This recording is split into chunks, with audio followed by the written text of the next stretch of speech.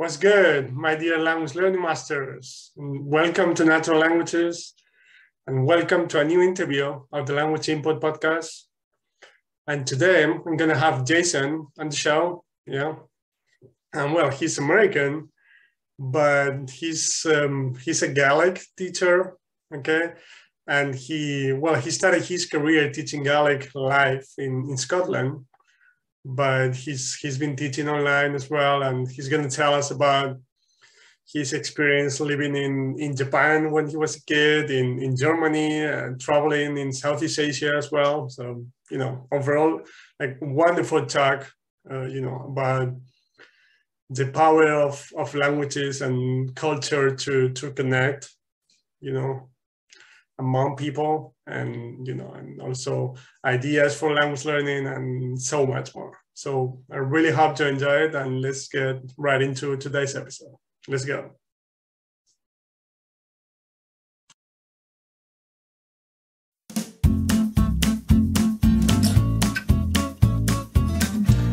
Hi, Jason. Hey, Alvaro. It's a pleasure to have you on, and it's been a while since we met in France a few years ago. A few years, yeah. Yeah, I miss Agen. I look forward to going back sometime. Yeah, you haven't gone back since, was it 2017, I believe? Yeah, no. Sorry, I did go back. I was before the pandemic started. I forget which year it was, but yeah, the summer, I think before the pandemic started, I was over there and I was planning on traveling in Europe too, but I had to cut it short. Okay. Yeah, it had been a few years. I was hoping to go to Agen every year, but then I took a year or two off. Okay. And then I went back, and it's very nice. Very nice to be back. Well, so first of all, I usually just tell us a little bit about yourself, especially when it comes to languages, your experience as a language teacher, as a learner yourself. Anything you have in mind? Sure. Yeah. So I was never really interested in languages, which makes my work kind of ironic. It's a bit weird. I was always interested in art. I minored in art in college, and I enjoy history. I was always reading, and I enjoyed old history, ancient cultures, mythology, that kind of thing, storytelling, old tales, folklore, all that kind of thing. But languages really weren't on my radar. And when I left high school, I was wondering what to do. And I decided to go a cultural route in history and literature, really. Up until then, I had some experience with languages, like many Americans. I had some French in middle school and that kind of thing. And then my folks and my family moved overseas. My parents were both English teachers. And we moved to Japan for 3 years. Nice. And then we came back to Maine for 2. And then we moved to Germany for 2 years, to Berlin, and came back after the 2 years. So in the middle of my school experience, I was in other countries. And that was quite interesting. It was difficult, as a young kid, you feel rooted in a place, you feel at home in a place, and all of a sudden you're in this completely different culture and country and language. And it was difficult for me at times, but it was also very good. Looking back on it, it was really important, I think. And I, for some reason, I have an interest in just East Asian culture. And I think that was part of it, being immersed in it as a child, and just living in Japan. Kind of piqued my interest in that. I learned a bit of Japanese in school. I picked up a little bit living there, just, basic things. But again, I was a kid, I didn't really need to ask for beer or the bathroom. My parents did that. So that was my parents' job. So I was just kind of soak up a little Japanese and use a little bit, when I could. I was just kind of observing, experiencing being in another culture. And then when I was in Germany, I was a teenager, and I had German class, and that was okay. But really, I enjoyed using my German out and about, like going to the bakery, going to the movie theater, those kinds of things, using public transportation. I became fluent largely through just living there for 2 years. And I still consider myself fluent in German, although I haven't gotten a whole lot of input, to be honest. So my German's very rusty. I can understand like that. However, the speaking could use a little practice. Right. But luckily, some neighbors down the road there they're Germans, and they come over for dinner sometimes. So it's nice to hear them. I get a little input that way. Right. But even after that experience, I wasn't really interested in languages. It was cool that I could speak German, after being in Berlin. It was cool I had some Japanese, but I didn't really care. And so when I went to university, I went up to St. Francis Xavier University in Nova Scotia, up in Canada. And my family has this trend of kind of going other places. We leave Maine every so often. Yeah, and then my mom moved to Madrid for 7 years. So she was in Spain. My dad was in India for a year and then in Germany again. So we were all over the place. Wow. And I ended up in Canada. And I studied Celtic studies. So that, like I said before, that was really focusing on history and literature, minored in studio art, which was nice. But as part of my degree, I needed to take a year of either Scottish or Irish language. And I thought Scottish Gaelic makes sense because this area is Scottish culture, it's Scottish culture brought to Canada. And I thought I could connect with people, with the history of the area. I could connect more with my studies that way too. And so I thought, okay, Scottish Gaelic, let's go for it, just a year. And I just fell in love with the language. I mean, our teacher would sing to us. She won awards, at least one that I know of, for her singing in national competitions in Scotland. She was from Scotland and she had moved to Canada. So I had just a really wonderful experience. She really brought the language to life amongst all the grammar exercises and drills and, difficulty of acquiring vocabulary. It was really hard, but she did bring a bit of magic to it. She would sing to us. She would tell us, little stories from Gaelic culture and Scottish history and such. And I thought that actually that was kind of cool. It was a more living experience than other language classes I'd had. But something about the sound just really got into my heart. I just fell in love with it very, very deeply, very quickly, and struggled for, years trying to be able to speak a bit, but still taking in the Gaelic and, wrestling more traditional approaches to language teaching. But it was my love of Gaelic that really kept me going, because there were times when I thought that, I don't know if I can do this. It was so challenging that perhaps I would be better to learn Icelandic. And I'm glad I didn't. And just ever since then, Gaelic has become very much part of my life. It's added a lot of richness, a lot of, beauty and joy to my life, and a lot of magic to my life. And I wanted to keep going with it. I didn't want it to just be something I did in college and then left when I became an adult. So I trained as a Scottish Gaelic teacher. So I'm trained as a secondary teacher in Nova Scotia. So I do have a teaching license for middle and high school. And right after college, I did go and teach in Scotland for 5 years in a rural public school on the Isle of Islay.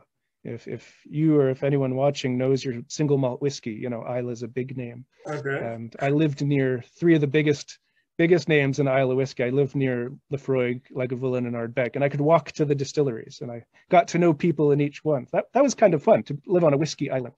I was the Gaelic teacher for that island. There was only me. It was a small school, like a little over 200 students. And that was my first real teaching experience. Being part of a community where there is still bits of Gaelic. I believe at one point, Islay was 30% Gaelic speaking to some degree.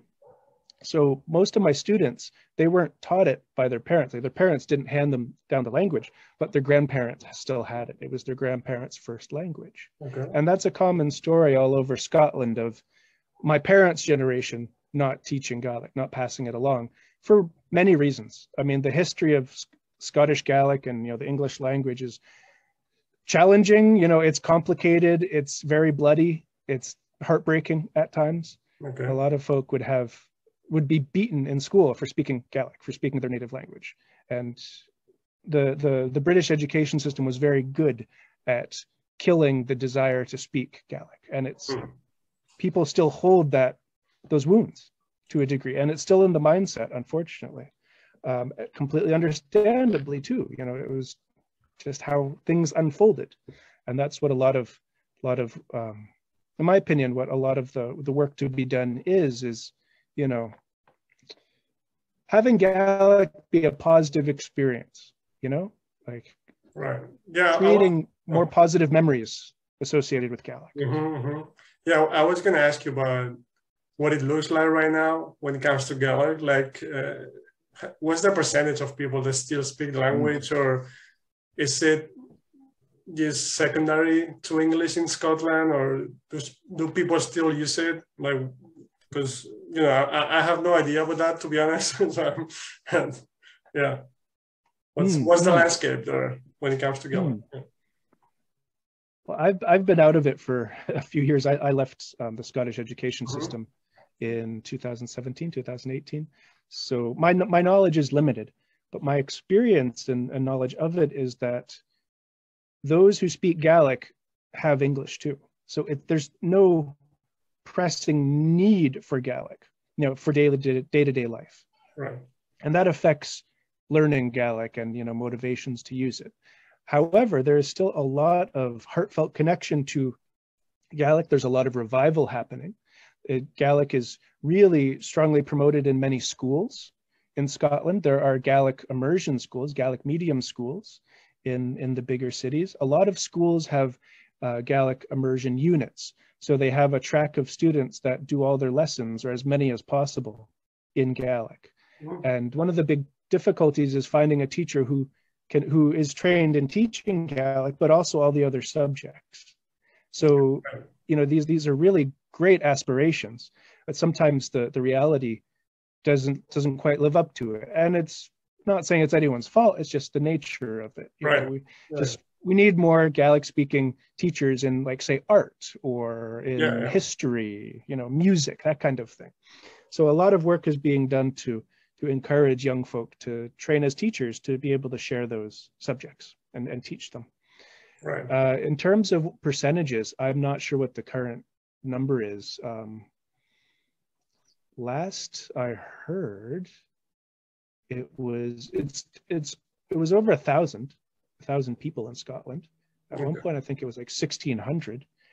These are old census numbers, though, that from 10 years ago. So it's kind of hard to say what the present situation is like.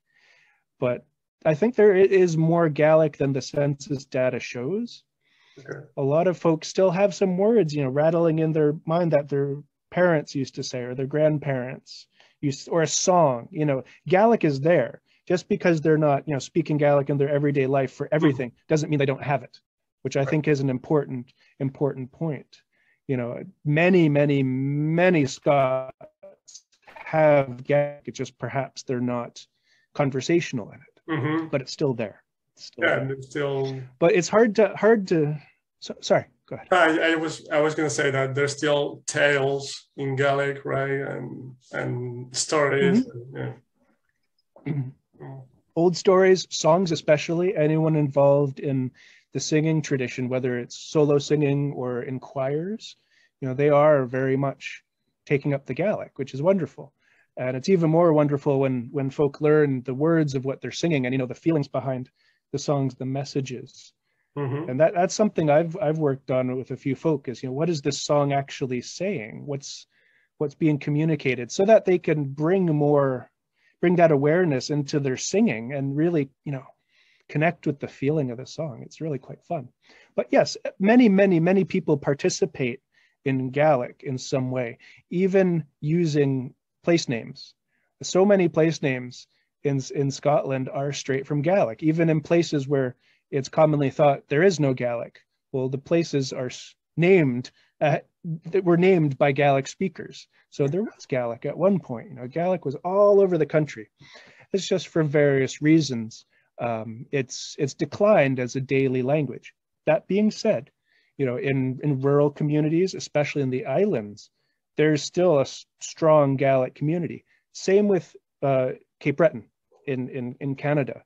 You know, these are living communities in Gaelic, and they're really working hard to pass along this tradition, this language, to the young folk so that it carries on, because it has carried on despite all the all the work put into killing Gaelic, it's Mm. remained alive, and it is continued to be passed down. And I think it's really important to help to support the Gaelic community in doing that.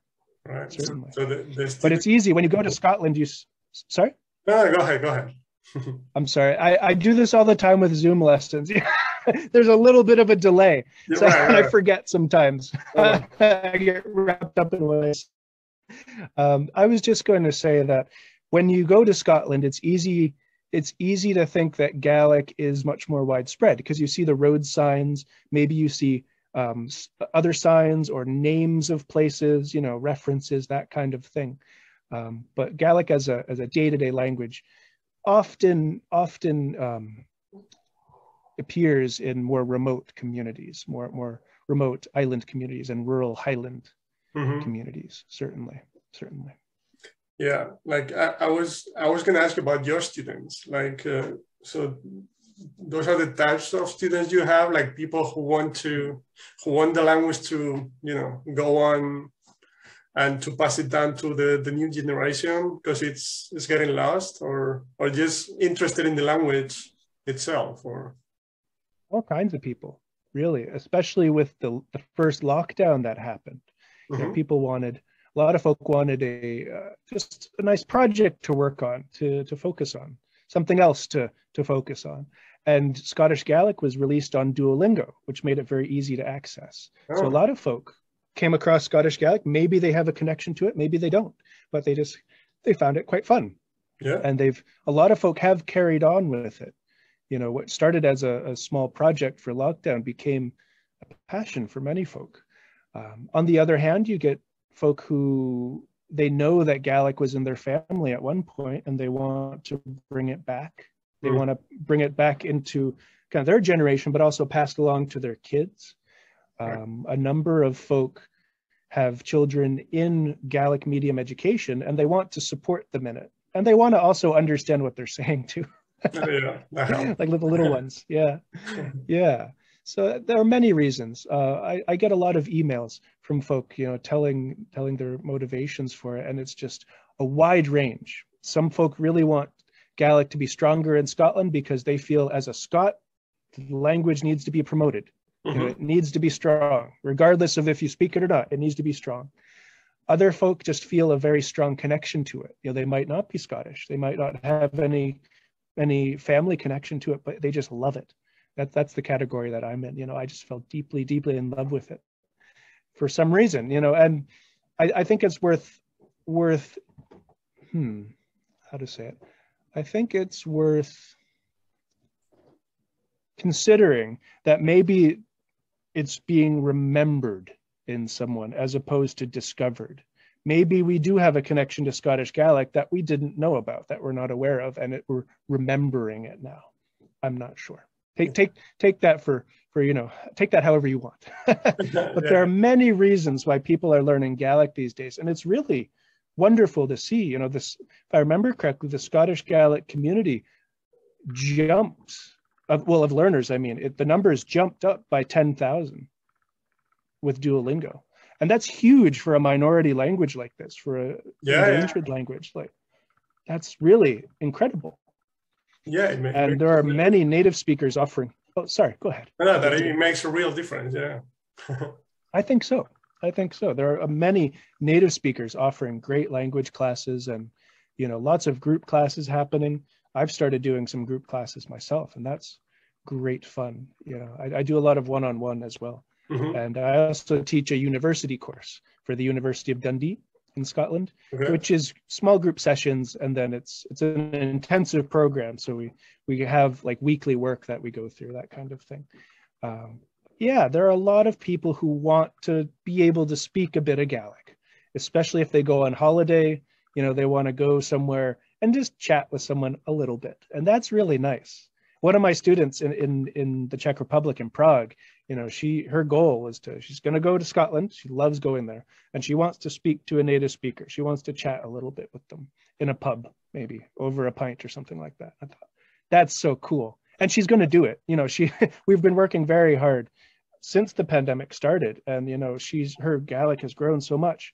I really look forward to hearing how it goes of when she is there experiencing that goal, you know, experiencing that connection with the native speaker and understanding them. Yeah. Yeah, I was going to say that she wants to experience a deeper level of connection with native speakers. Yeah, that's great. Yeah, now I understand your background. You know, your background, and it makes sense that, you know, since you said that you loved mythology and tales and so on, it makes sense that you fell in love with Gaelic, right? Oh, it was the stories, the old stories, you know, of the heroes and that kind of thing. Oh, so much fun. So much fun. Yeah, I think it's a really important point, because even for someone like yourself, that you said it, that you wasn't particularly interested in languages at the beginning, but there's always a level of connection that makes you love language. Whether, I mean, for most people, it's being able to communicate with native speakers, right? That, like the Czech woman that you were talking about, you know, to have a deeper feeling of connection with native speakers. But, you know, it can be just being able to understand stories and tales, or just being able to watch native content because you're interested in it, even if you don't, I mean, for the most part, you want to be able to communicate, of course. That's like the ultimate goal. But even if just for that part of, you know, understanding a native content that you're generally interested in, it's important, you know. I agree. There's a Gaelic BBC channel, BBC Alapa, that has all sorts of programs on it, you know, everything you can imagine. And on it is one really popular, it's a drama program called Banan. And a lot of folk really love it. It's about, you know, people living in a small community, you know, the dynamics between folk. It's a bit of a soap opera. And it's really well done. I unfortunately haven't seen any because I can't access it because I'm outside of Scotland. So if anyone knows of a way to access BBC iPlayer, please let me know. I'd love to watch some. Oh, maybe it's on YouTube, actually. It might be on YouTube, bits of it. But there are programs that learners like to watch, and they understand bits. You know, it can be very motivating to be listening to or watching this drama program that is not specifically targeted at learners, and to pick out bits. You know, folk do that with the radio station too, Radio Nangail. That's a very popular resource for folk because there's just interviews with all kinds of interesting people, music. You know, it's a full radio program that they do, that they carry on. And it's fun for learners to listen in. At first, it's like all noise. And then they start picking out words, and they start picking out little bits and pieces. And like you said, engaging with native content, you know, is really, it can be very motivating. And especially for us folk over here in North America without much access to a fluent speaker or a native speaker to talk to, you know, understanding what we hear and what we see is really, it can really be wonderful. It can be very motivating. Yeah, and it's not that easy to find native content like it is with Spanish or French or German, right? Yeah. You're exactly right. Yeah. I can imagine. Yeah, but I feel that myself when I'm learning other languages. Obviously, like I said, my ultimate goal is to be able to communicate with native speakers. But even when you get to a point in which you can understand native content, like I said, even if you're not communicating yet because you're not in the setting or you're not in the country or whatever, but that first step it's already great, because it may sound cliche, but it helps you understand the country, the culture a lot more. Just you know, watching TV shows from that specific country, or just listening to podcasts about, you know, topics that you're interested in, but who are related by native speakers. And I don't know, I feel, so I'm learning German and Russian now. Okay, so I feel like with German, for example, I feel more attracted towards Germany, not just to go there and live there, but to learning about the culture, about fairy tales and, you know, things of that nature. And like I said, well, right now I'm a beginner, so I've been doing it for nearly a year, I'd say. So I can understand quite a bit, but I can't communicate at all. So, and again, my ultimate goal is to be able to communicate, right? That's what I want. But I'm enjoying the process so much already because I can watch videos, most of them made by comprehensible input teachers who adjust to the level that I need, right? But they're talking about cultural aspects about Germany, about the history of the country, about fairy tales about the Green Brothers and things of that nature. And it's what I try to tell people. It's already a great fun to go through the process and be able to understand native resources. Like I said, obviously the end goal is to get to that point in which you can communicate, but it'll come. If you enjoy the process, if you're getting comprehensible input, it'll come. And it's just, if you're not enjoying it, you're not going to continue with it after a while. Right. It's just too painful. It's not. You're not going to carry on with it for good reason. That's how our minds work. If something is too much, just it can be very difficult to even want to do it anymore. Yeah. That's your Japanese, right? Oh geez, my Japanese is very weak. Although I have to admit, sometimes I get the occasional word. I haven't thought about Japanese for a very long time. I get a couple words, here and there. Yes, I was thinking about those two experiences, like first Japan and then Germany that you talked about. Because when you were in Japan, you were more like a kid, right? Yeah, I was like 7 years old. And and you didn't. So did you go to school in an international school in which it was English, right? Yeah, everything was in English.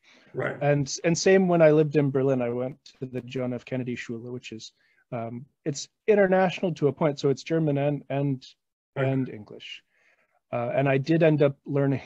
Well, learning is really not the word, but I ended up experiencing chemistry in German before I even had really much German. Wow. That was excruciating. I find science already challenging to a degree, but to do it in a language you don't have yet, it was really painful. It was really awful. And then I did it. I studied chemistry in high school in English here in Maine, and it was better. It was better, but yeah. It was. I was in a bubble, an English-speaking bubble, to a degree. Although when I lived in Germany, I mean, all the German kids who attended the school, they would speak German to each other. So I was always getting input. I was always hearing something, and it was quite fun. The ads in the movie theater, I would only go see English movies, but all the advertisements would be in German too. So I was always getting something, always getting some form of input, which looking back was really wonderful because it felt natural. It didn't felt difficult. It never felt painful. Yeah. I mean, it's just, okay, cool. I could understand things and I could say some things and, yeah. Yeah, you were already a teenager, so you had more freedom when it comes to, just walking around and having relationships with friends and so on.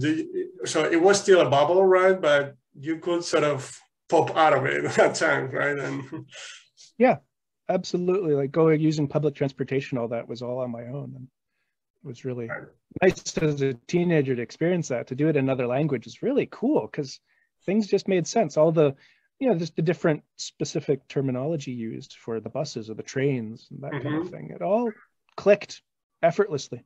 Right. Effortlessly. Yeah, and I guess part of it I think was because I wanted to travel, right? There was that strong motivation of, okay, I kind of need to know what to do here. But I never consciously sat down and learned, these are the train words, these are the bus words or anything like that. I just picked them up by doing it. Yeah. Right. Yeah, that's exactly what I was thinking about. You were still young enough not to care too much about grammar and so on, right? It was really hard learning all the definite articles in German, der, die, das. Oh God, it's still challenging to me. I still have to think about it. I have to edit myself sometimes. But yeah, it was very different, learning in a classroom with a textbook versus being out on the bus. It was night and day. Night and day. Yeah, and when you were in the classroom, you're probably learning about other things in German, not about the German language itself, right? Am I right? Language and then also culture, history. Oh, so both. Okay. Both. Yeah. It was mainly a language class. It was German for, non-German speakers. Okay. But we did engage with the culture and history as well. Yeah. But my subjects were, besides that course, my subjects were in English, besides that chemistry class. So it was like real life, what really helped you out. Yeah. Okay. Yeah. Yeah, that's a great experience. So you've lived in Japan, Germany, Canada, America, of course. Any other place that you've lived? Yeah, I was in Thailand for a long time, in Thailand and Vietnam. Oh. I did when I left my teaching job in Scotland, I was nomadic for 2 years. So I just had my backpack and that was it. So I went, straight to Southeast Asia and had a year of being in Southeast Asia during the winter time. So to me, I'm used to snow and ice and that kind of thing. It never got cold. It was never cold. Yeah. So it was really weird to be in a place where the winter was so different, so warm for me. I was very interested in culture. Yeah, and also about Buddhism as well. I'm a practicing Buddhist, and that's something I got into as I left university and as I started teaching. So I wanted to be in a country where there's living Buddhist culture, where it's so widespread. So going to the temples in Thailand was so cool, and in Vietnam too. And getting some basic travel phrases so I could communicate. Thai was far easier than Vietnamese. I tried my best with Vietnamese, but like the first phrase I always learn is, vegan, or I'm vegan, or I don't eat meat, or anything like that. And in Thailand, it was never a problem because there's the concept of a vegan meal, of a holy meal. I don't think I was saying it right in Vietnam because I was told later by a friend of mine that I would say, I'm a lemon, I'm God, I am all sorts of things, but vegan. Yeah, I rarely said that I was vegan. And it was so different, the tones. It was the tones that was completely different from anything I'd experienced, which was a fun challenge. It was all of a sudden I had to listen for things that I had never listened before. And I found that really quite fun. And I did find Thai much more straightforward. I got the Michael Thomas method, those audio clips of where it's repetitive and kind of conversational and you hear a lot. It's listening centric. I was learning Thai that way too, and that was quite fun. I could understand the announcements on the trains in Bangkok after doing a bit of that course. Little things that were kind of made things more fun linguistically. But I was a tourist first of all, and then I came back to Thailand as a teacher. I taught English as a second language using CI. So I used all my Gaelic techniques I have. I just put them all for English, and it worked. I mean, it was very different, it had a different feel for me, but it all worked great. And I was at a Buddhist wisdom school out in the jungle, about 3 hours north of Bangkok. I was near a national park. Yeah, so that was interesting. Living at the school, being an English teacher, being in Thailand for half a year. Yeah. As opposed to just being a tourist, going to all the places where people want to speak English to you, or you just need your basic Thai. It was quite an experience. It was really wonderful. I find Asian culture and history so interesting, and my Thai students shared so much about it. It was really just fascinating to talk to them and listen to them. And same in Vietnam when I was, teaching a bit of English down there informally. Friends of the English teaching center would tell me more about Vietnam and the history and the language, and it was so rich. It was so fun to be in the country and to be learning these things, being a student again, of my surroundings. It was so much fun. It was also nice to be in another country, to a place I hadn't been before. That was kind of exciting. Nice. Yeah, I'm sensing a theme here, Jason. Like you get interested in the culture and so on, and that's what attracts you to the language. Actually, so yeah, I think that can be useful for a lot of people who, you can always find a gate towards the language or the culture. In your case, it's culture. I'm really attracted by that as well. Like I said, with German or Russian or other languages, but I'm not really sure if you're interested by the culture first, so you get into the language, or the other way around, or a combination of both, right? But I've seen it with. So, for example, with German, I started learning because, first of all, I love the process of learning a new language, whatever it is. Then it's still a European language with things in common with English. So I thought I could get access to comprehensible input almost right away, which makes it easier than Thai or Vietnamese, for example, right? But then I noticed that I started to get more and more interested in the culture afterwards, right? I wasn't necessarily interested in, I'm in getting to know other people from different, I love that in general, right? But I wasn't especially interested in German culture specifically more than others, but because I started getting into the language, I started getting more and more interested in knowing about the different cities, their history and things like that. Not just the period that we all know about when it comes to Germany, right? So, yeah. So that's a very good point. Yeah, there are little interesting things that come up as we learn. It's not just language. It's not just words and phrases and all that. It's a doorway into the culture, and things will find us about the culture that can be really fun. Yeah, and then I've noticed like your relationship with other people. Like, of course, like if you're an asshole, it doesn't really make a difference. But no, just kidding. What I mean is, it doesn't. What I mean is, once you start learning the language, like I said, you get more interested in the culture. But then your connection with native speakers is deeper as well, and you get more. I don't know. It might be my personality as well, but I don't know. I find people more friendly when I'm genuinely interested in their culture.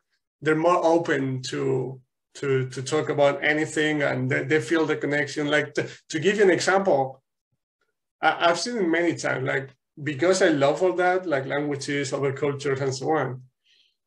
I also love geography, like knowing where everything is. Here's a mountain, things like that. So many times I'm different situations. I'm meeting people from different countries, and they tell me where they're from, or I try to ask where they're from. And so I tell them about cities in their country or their specific place where they live that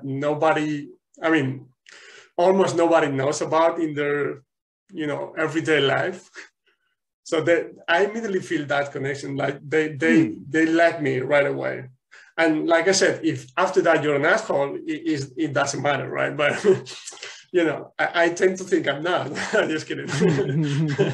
But it's like that first level of connection that really makes a difference. I remember, and you don't need to go as far as a remote country when it comes to your own. I remember meeting. It was in a party. I was talking to a French guy. And he was he's France, it's like my neighbor country, like as a Spanish person. He said he was, I don't remember the city, but I knew it was in Brittany, like northwest. So when he told me where he was from, I told, so in Brittany, in that part. And he was like, wow, you're the first person that knows. Yeah. So there's like that first, level of connection that you can't fake it, So he could see that I was genuinely interested, right? And yeah, I just love that. It's true. It can really connect you to someone, even just a little bit, right? You don't need to be completely fluent in something to appreciate someone else's culture. When I get emails from people and they say where they're from, I try to respond. I even just say hello in their language back when I write them back. Little things like that. Right. It's true. It can be so much fun as we absorb bits of languages as we live, and to use them just spontaneously when around folk who speak that language. Like I have a Spanish phrase or two, or a French phrase or two, just ready in my mind, and just to use them, it can be very surprising but kind of fun too. It gives me a way to kind of connect with someone as well as beyond just speaking English, beyond kind of who we are already. It's right. I think it's a really nice way to appreciate someone. Yeah, I'm sure you felt it yourself. Like when, for example, when you were traveling in Asia, or when you lived, in Japan, you were a kid, or in Germany, like, did you feel that within yourself when somebody knew where Maine was, for example? Because Maine, let's say, it's not New York or LA, right? No. When you tell, I'm from Maine, did you feel that, like, when someone knew, you were like, so you instantly you felt more attracted to that person, right? It did feel nice. Yeah, I felt more seen, certainly, by them, more appreciated. Yeah, that's true. In Vietnam, going to being in Hanoi and meeting other Westerners. Occasionally, you'd meet people from up this way, not Maine particularly, but not far away, like usually New York or Massachusetts. And you're right. Someone who knew, oh, you're from Maine. Okay, I know Maine. Maybe they knew my hometown. That kind of thing. It does kind of feel nice. It's yeah.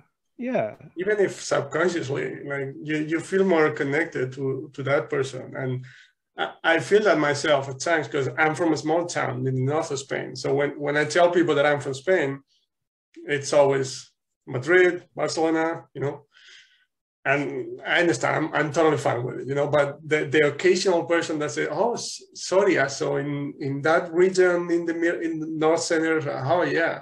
So, that immediate connection, it happens. All right. So, and how about your classes? So you use CI, obviously, right? Comprehensible input, but so how do you go about it? Like, do you use stories? Yeah. Yeah, it depends who I'm working with. Some folk like to do stories, some folk like to just chat, and that's fine. A big part of it is knowing who's in the video call with me. So I've been doing this virtual style learning for years. I started it when I was actually in my last year in Scotland. So I was kind of playing around with it. So when the pandemic hit, it was just business as usual for me. It was nothing different. Just all of a sudden, there are more people wanting to have lessons, which is great. Yeah. It really depends. A lot of folk work with Duolingo a bit. Maybe they watch some YouTube videos. Maybe they watch my YouTube videos, or do one of my online courses, like my Gaelic Foundations course, which really builds up their vocabulary and their comfortability. And then at some point they want to speak. So usually just keep it all about them and knowing a bit more about them, what they're open to. I really love working with pictures. Most people really love, exploring pictures. It's quite fun. Even if they're, not really interested in being, creative, wacky stories, we can appreciate a picture together. So, talking about the features of the picture. I have the Highlands right here, Highlands of Scotland here. So heck, we could talk about the weather. We could talk about height. We could talk about, what adjectives we could use to talk about this place, like craggy, rough, that kind of thing, stormy, and then comparing it to their own place. What is your town like? So a lot of it's conversational in this way, just kind of PQA style, really. And sometimes if someone expresses, interest in being like creative in a fantastical way, finding an interesting picture of like a dragon on Google or something kind of fantastical, and then okay, so we're going to talk about the picture and doing a picture talk. I think I haven't kept up with the names of the techniques, but starting with the picture itself, appreciating it, naming it, talking about the character's background, and then we can go into a story. I've done that a bunch too. That's really fun. Some folk really want to learn a song, so they bring me a song, or I suggest a song, and what we do is we PQA the song. So we have like each line and we go through what it means, and then we kind of I ask them some questions about the line and compare it to them. So like if, for example, if the sailor is, he's thinking about being back home, he can't wait to be back home with his beloved. And I think, okay, the sailor's on his boat at sea, where are you right now? Are you on a boat? Do you like boats? Would you go sailing? What would you think if you were in this sailor's position, if you were in his shoes, that kind of thing. So PQAing the song lyrics, that's really fun. And then drawing them too, drawing them out. This is the boat on the waves. These are the 3 giant waves, that kind of thing. And just really having fun with the words of the song, and it happens to be a song, so that it's more memorable for them. Right. I like doing that kind of thing for sure. Really, it depends on the student and what really brings them to life. What helps them immerse in the language the most. And I try to do that as much as possible. And sometimes folk. One of my students, she sometimes writes diary entries for me. It's like, okay, well, what did you do this week? So we go over, okay, you did this, and chat a bit about it, PQA it a little bit, and then I talk about, this is what I did this week, and that's kind of nice. And maybe someone goes on holiday, they take pictures, so we talk about their holiday pictures, and doing a picture talk that way, which is fun. I've written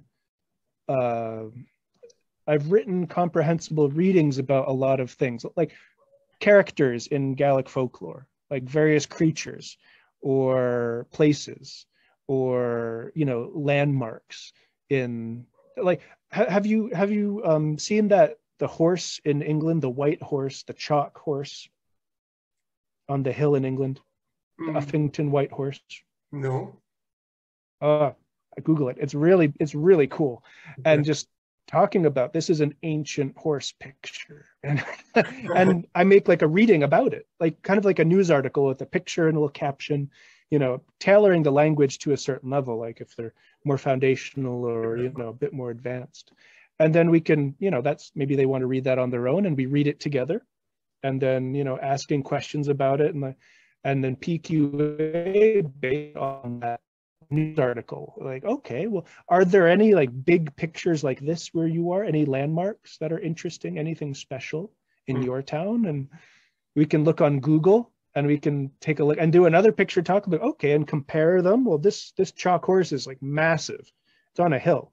This landmark, the statue is on a hill too, but it's like, it's and like the possibilities are just endless. It's so much fun to work with pictures. And because teaching virtually is limited to a degree, I find pictures are really just a effortless way to really build up the input and just learn more about the student too.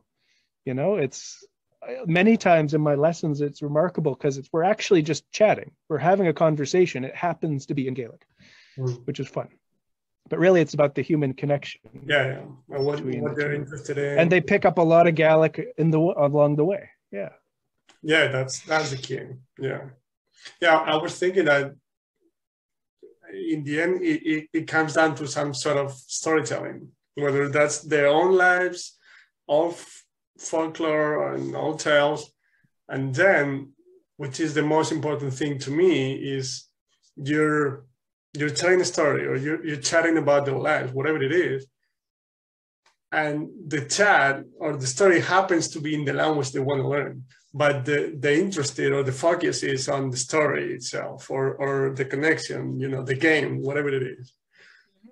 So that's the key to me, to sort of take your attention away from the language itself and focus on the story. And that's why stories are so great, because they immerse you in a fantasy world. If you're talking fantasy, or you're talking about their pictures on vacation, they're remembering their vacation, right? So they kind of forget that they're listening to a different language. That's the key to me, because you're gonna love the process that way, and it's gonna work. Absolutely, it's most meaningful to them. Cool. That's a really key ingredient in immersion, is something that they're very willing to engage with, on a deep level. And one thing I found is working virtually like this, and working in a non-targeted way. That was kind of the way I was exploring a few years ago, and just kind of seeing what I can do with that, and seeing what other folk are doing with it. And in a non-targeted way, there's always the seed of something really interesting in a lesson. And I listen to every word they say, how they say it. If they get really excited about something, that's what we should focus on. That's what we should get the picture of and talk about. That's what we should, learn more about. That's what I want to hear about, because then they're just gonna, come alive. If someone wants to talk about their kid, great, sure. But I found there's always a seed of something, and kind of the first part of a lesson is chatting, like, how's it going? What's the weather like? How was your week? I'm looking for that seed. I'm looking for, what that person really wants to talk about based on their body language and, what I know of them. And sometimes it takes a little while to emerge, but when it does, that's like you just said, you get so immersed in it and you go into story mode with that. It's really wonderful. Like, all of our students have so many things that they can share with us, so many wonderful, wonderful directions to go in a lesson. And one thing that I've worked really hard on is letting go of being a teacher so much and just, okay, we're going to talk about the beach now. Or we're going to talk about the dog. Yeah, let's talk about that dog, that happy dog with the ball in his mouth. I'm going to talk about this dog and compare them. And let's talk about your dog. And heck, I mean, I've done that. I've done hour lessons talking about dogs, things like that. Lord of the Rings. We talked about all the characters in Lord of the Rings. It was just that for an hour. It was fun. It was what he wanted to talk about. And the art is, making it clear so that you don't break the spell, right? You don't jerk them out of that immersion. But it's it's amazing how this can work virtually. I thought this could only really work in person, and I think it is best in person, but it certainly can work virtually. Have you experienced that yourself, Alvaro? Yeah. I mean, like, all my students are online students, so yeah, I understand it can be challenging with kids because they need to move around and so on. But with adults, that we can sit down for an hour, with no problem. It works just as well. I was gonna say, but yeah, you miss that connection part in person, but can totally work. Yeah.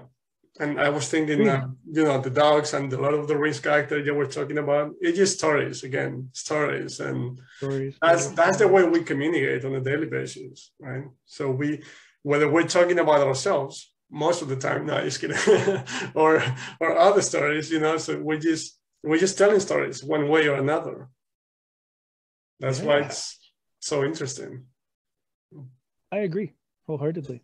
That's why stories on social media are so interesting to people, right? On Instagram and TikTok, that's why they're so popular. As folk, everyone loves a good story.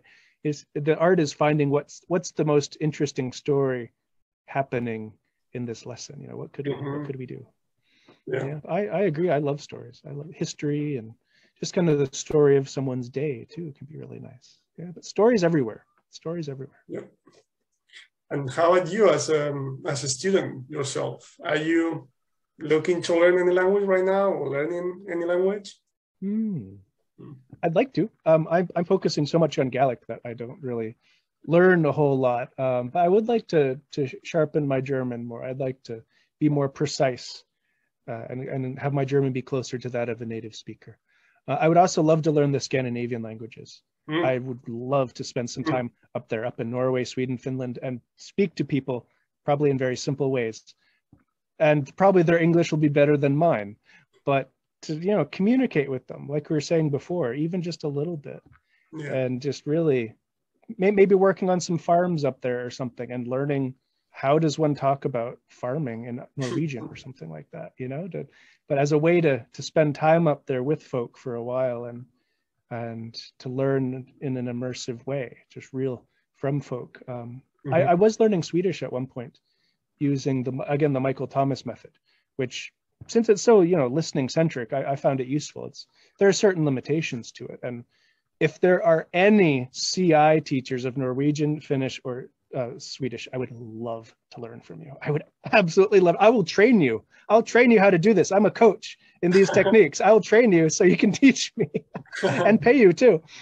And And I'm not kidding about that. I would actually love Yeah, right, right. that. That's the thing about this CI work, right? There are some languages out there that maybe we don't know of a teacher who does it this way, and we really want to learn it this way. But yeah, I would love to learn the Scandinavian languages more, and Yeah. Italian as well. My grandmother came from Milan, and my great grandmother, only spoke Italian. So I would love to learn the Milan dialect, to really get really good at Milan Italian, and then go there again, just kind of be there, be a local to a degree for a while, and just experience maybe what my family did, a couple generations back, but in Italian. I don't want to go there and be, American guy. Tourist, yeah. One day. Yeah. That's nice. So I do have a couple language goals. I'd like to learn a bit more. Yeah, certainly. Yeah, even with languages that are not as popular, all it takes is a native speaker who's willing to learn the technique, right? Like you said. Cool. Absolutely. Yeah, I bet you love all Viking stories as well. Since you're talking about, when you said Scandinavian countries, my mind went immediately to Viking stories. Yeah. I'd love to do a video series on my YouTube channel about sagas, the Norse sagas. Okay. I mean, Viking history is very much connected to Scotland. Scotland is very present in Norse history, right. So it's a natural fit. And my intermediate course that I did, my online video course, had a lot about the Norse when they came over and how the culture changed when the Norse came. That was really fun. I was reading a lot of historical books and then crafting ways of talking about it in a straightforward way in a video, and then teaching the history through Gaelic. And I'd love to do more of that. Oh yeah, the Norse sagas, Norse folklore, fascinating stuff. So cool. Cool. I'll leave the links to your channel and everything you want me to link to. Thank you. In the description. Also, I was thinking about that. One of the channels I've been following to improve my German is a German teacher. I actually had her on the podcast, Anna. Her channel is called Comprehensible German. Oh. And she talks a lot about culture and tradition and things like that. But she has specific playlists about Norse mythology, about Odin and Thor and so on. So I just thought about that as you were talking about it. Cool. Thanks for the tip. I'll definitely check that out. That might be fun for you. Yeah. Comprehensible podcasts are really invaluable. They're just so easy to access. Put them on in the background while you do something else. It's such a gift. Yeah.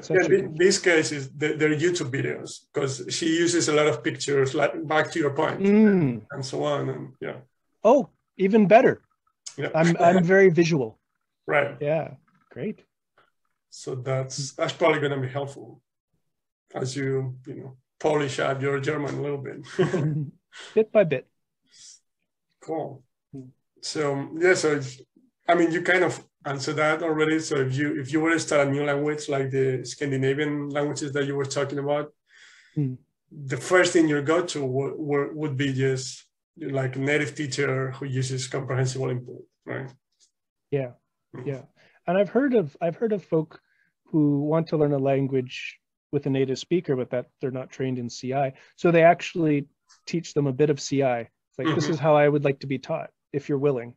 Right. And they end up training the teacher to in CI techniques, which I think would be fun. I'd like to try that sometime if there's any Scandinavian language speakers out there who are willing to learn this style of teaching a bit. I would think that'd be so much fun. So much fun.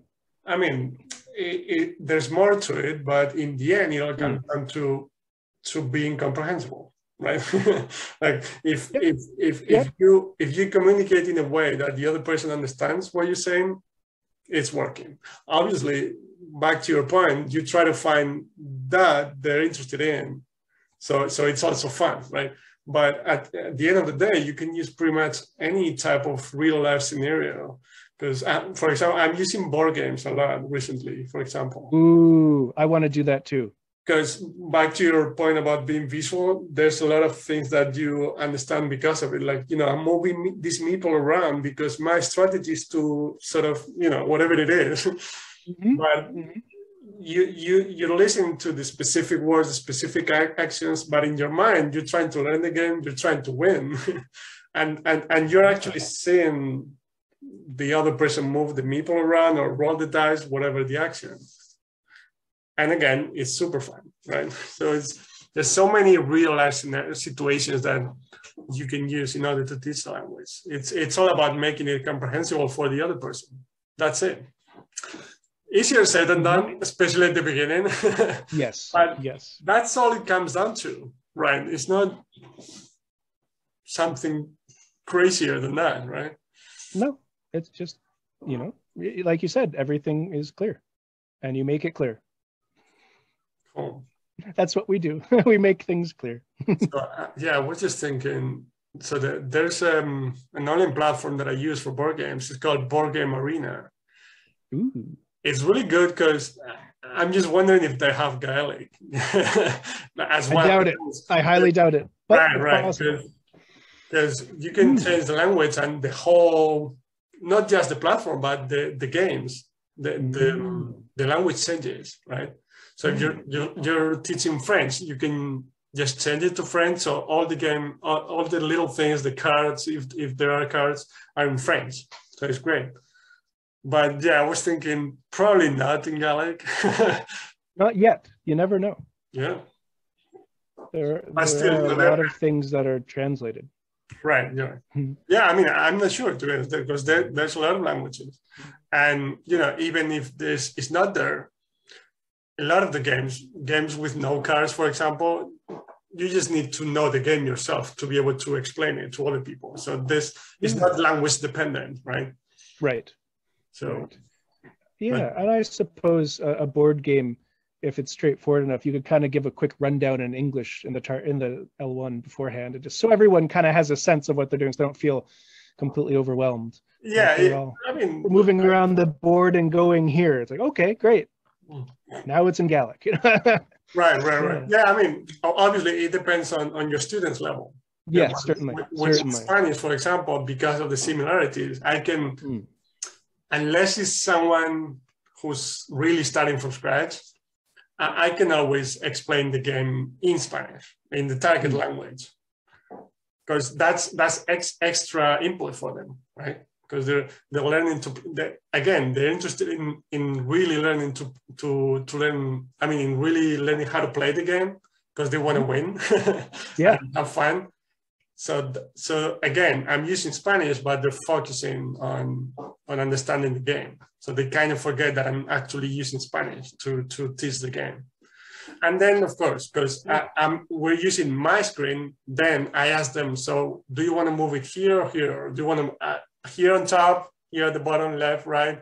You want to buy a product for 2 gold? Whatever the context, right?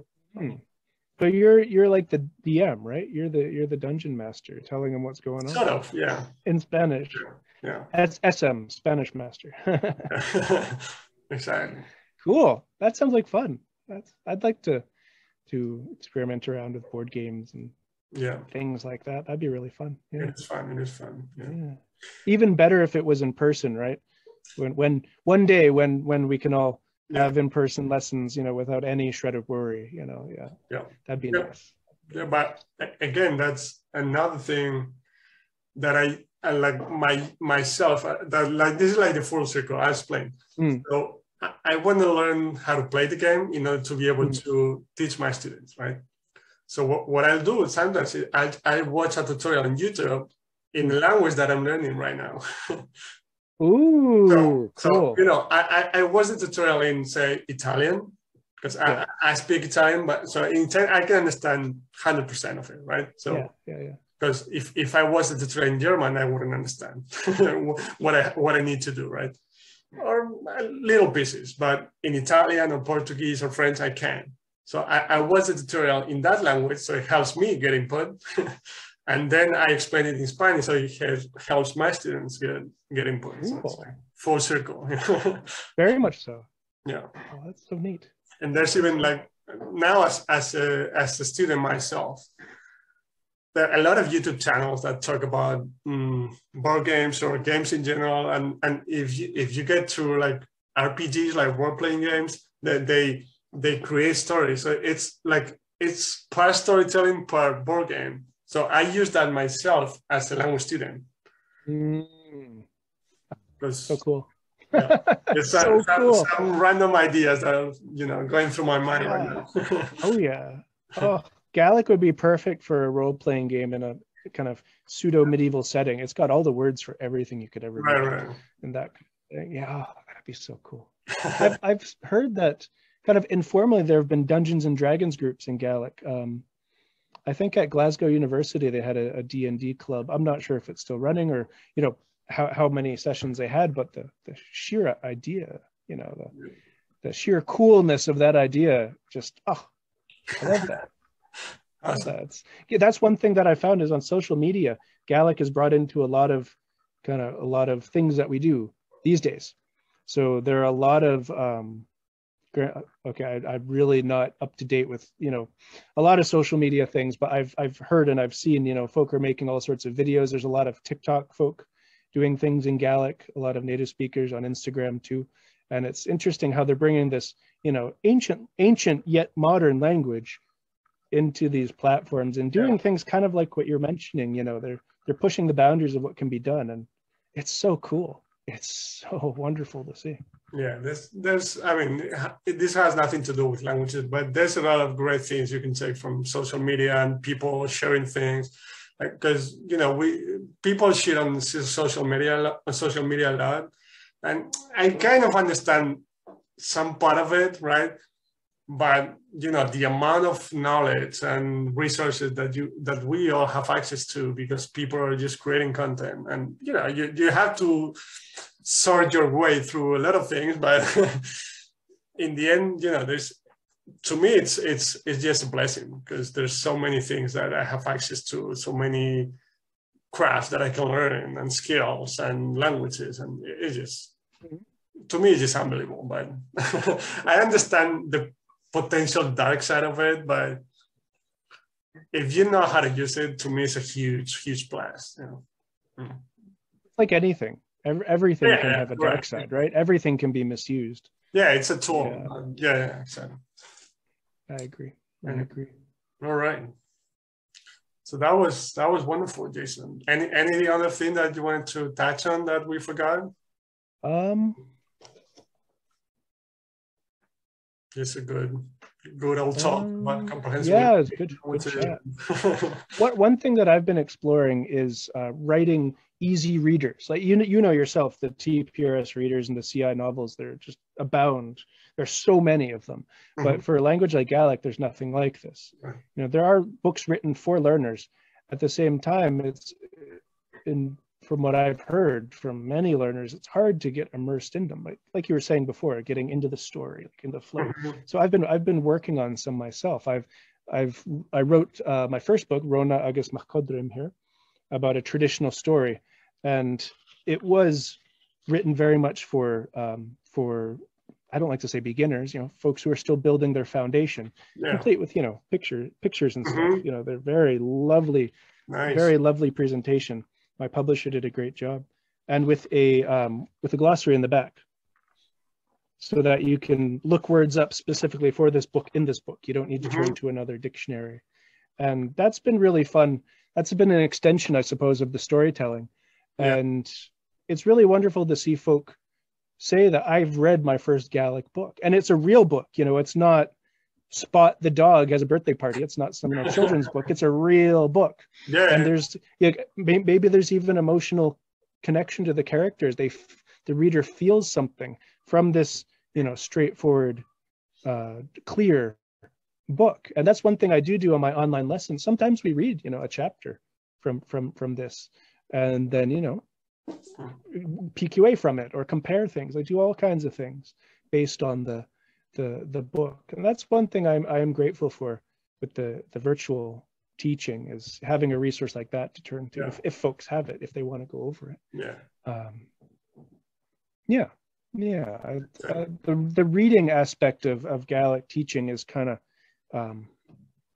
how to put it, it can be complicated because there are many beautifully translated resources, but they're often beyond the abilities of folks who are starting out, folks in the first, year or two of their journey. And I'm working to write books that are real stories, just in a clear way, written specifically for folk to learn. And that's been really fun to read with people. I love reading on my own. I'm an avid reader, but to read with someone in another language can be a really bonding experience. It's quite lovely. That's something I recommend for CI teachers if you haven't done it already. Nice. Pick something that someone can actually work through and feel fairly good about reading and chat about it and just enjoy it. Yeah, and the good thing is, like you said, you can create them yourself because the struggle with resources in general is if there's you have like super interesting native resources, but they are beyond your ability to understand. And on the other side, you have like children's stories or things of that nature. They're okay, but the story or the plot is sometimes it's really simple, so it's not that attractive in the long run, right? Yeah, but you can definitely do that. Like you can create wonderful and deep stories using relatively straightforward language, right? absolutely. That's like it doesn't need to be complicated. The best combination for me, like really like using simple words but talking about deep topics or a deep story. It can definitely be done. Yeah, absolutely. Yeah, it's wonderful. I think there's so many ways to create something really meaningful with folk through CI, and it brings language learning to life so much. It's really it's unlike anything. Whole different experience when you compare that to grammar and things like that. Agreed. All right, so thank you so much, Jason, for being on. Pleasure. And thanks for reaching out and inviting me. Really is a pleasure to chat with you. Yeah, like I'm talking about it in every episode. I'm having so much fun with these talks, and I think they're helpful for a lot of people as well. So it's a win-win. Yeah. So win all the way. Nothing but wins. All right. Okay. Thank you, Jason, again, and have a good day. Thank you very much. You too. Bye-bye.